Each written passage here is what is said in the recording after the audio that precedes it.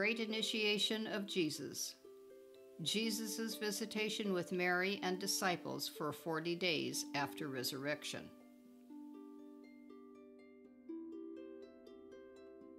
Memoirs of Beloved Mary, Mother of Jesus, Heretofore Unchronicled.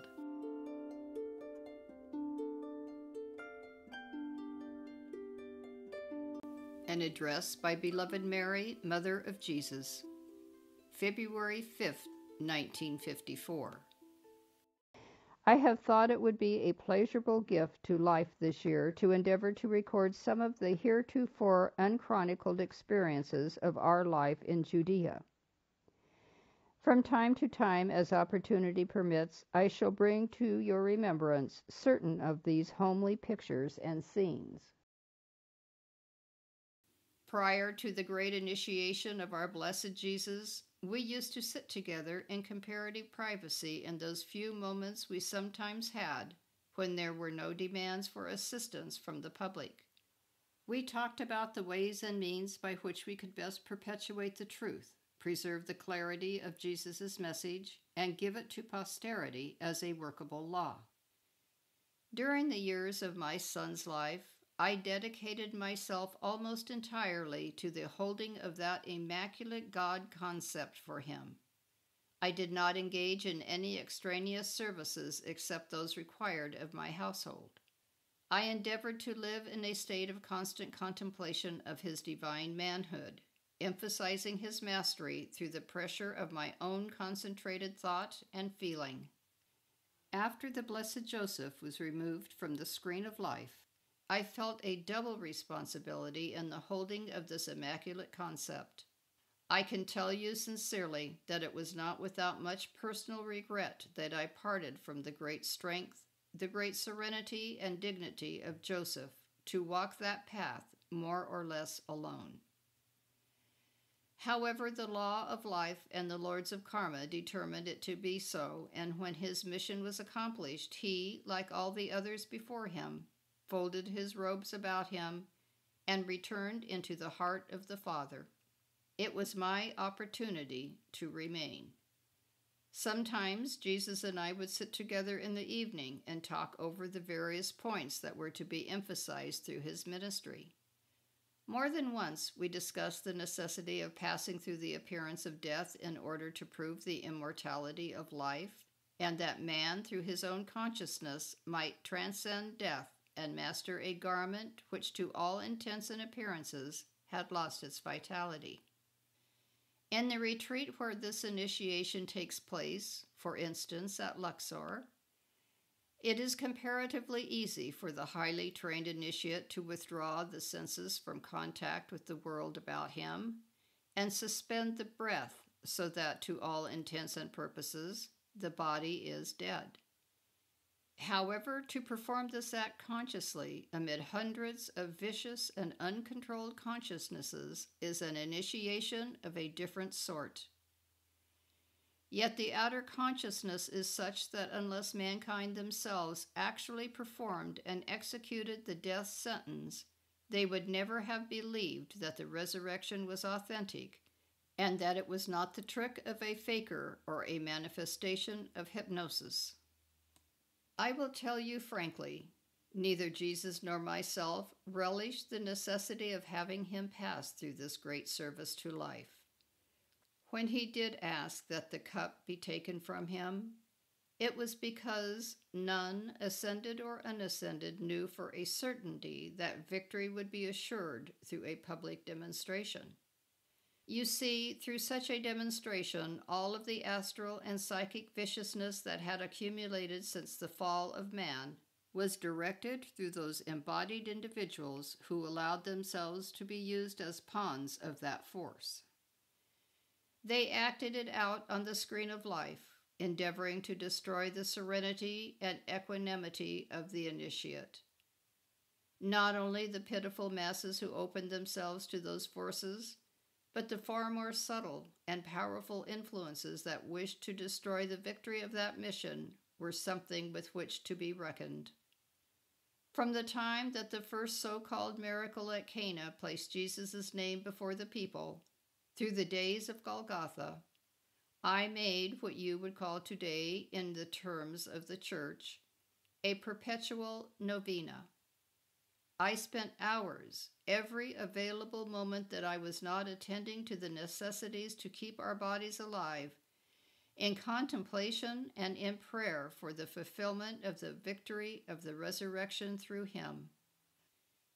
Luke, one of the disciples, was a physician and had been privately initiated by Jesus in some of the subtle activities connected with healing. Yet he would often say, "I do not believe it can be done." However, as you know, it was done beautifully with the assistance of the great Mahachohan and the beloved friends, ascended and otherwise. The memory and the glory of that experience remains to this day. I speak of this only because you might wonder why we did not plan more for the future. Our minds and hearts were more or less concentrated on making this mission so dynamically and positively impressed upon and embedded in the consciousness of the people that somehow we didn't think too far beyond the resurrection morning. Those of you who were close by in those years know that the mission of Jesus was deeply recorded in the etheric bodies which you carry. Also the victories and the miracles recorded in writing the books of the Bible, which have been a pattern for the people up to the present day. These records are to be revivified now and brought forth as a positive proof of his truths and his great cosmic service to life. However, as we drew closer to that final pageant, Jesus and I decided between us that I should return to Bethany. You see, in Bethany we knew almost the only happiness during those difficult days. We knew home there. We knew the sweetness of the flowers and the joy of friendship that was untouched by desire for personal gain. We used to sit there and just rejoice in the presence of God and of each other. Jesus said, "Mother, in Bethany I think you and those who will remain can best live out those years yet allotted you. If the law permits, I shall visit you there from time to time, and to the best of my ability convey to you and those of my heart friends the laws which will strengthen and assist you to help the people." So, on that day at Calvary, when the hours of trial were accomplished, John and I walked down that hill. Remembering our blessed Jesus' admonition, John took me back to Bethany, and the other disciples joined us there shortly after Easter morning. There we had the exquisite association with each other in the 40 days before the Ascension, which time was given us by the Karmic Board as a grant of mercy. If the disciples and the heart-sore believers had been denied that association of the mystical presence of Jesus for those 40 days, I think they could not have held the faith. The resurrection morn was a very small instant. It could have been, the human mind would say, conjured up out of hope.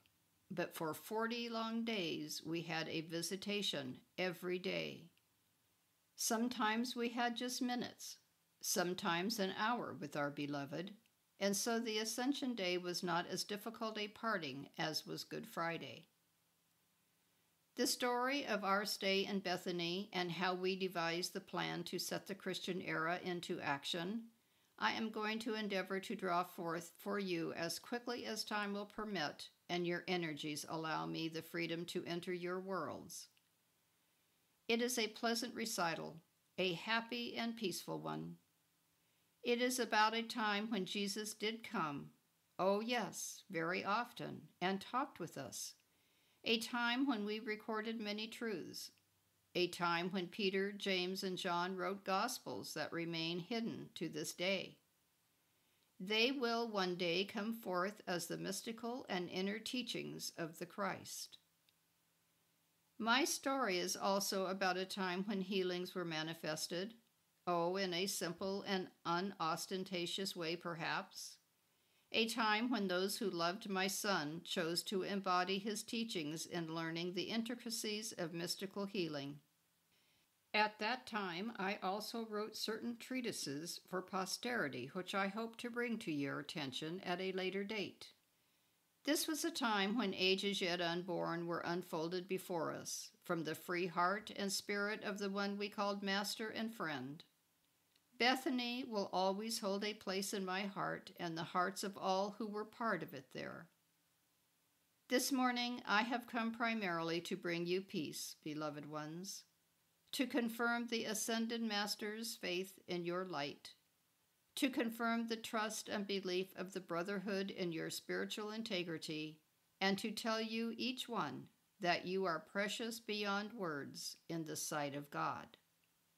This may seem of very little import to human senses, but the registration of the outer thoughts and feelings of the people is no measure for that which is God confirmed. Beloved children, it is a beautiful thing to look at hearts you fashioned 30, 40, 50 years ago and see them so little changed. In many cases, to see the crystal light having raised the vibratory action of every cell. It is a beautiful thing when one gives a lovely piece of handiwork to any of God's children and finds it sustained in grace, often burnished by the light and fire of suffering until it is a more beautiful chalice. One day, when you lay these bodies down and carry the replica of that heart into the halls of karma, it will be lovely to see it with the light shining through, containing within it the harvest of your service in all your embodiments.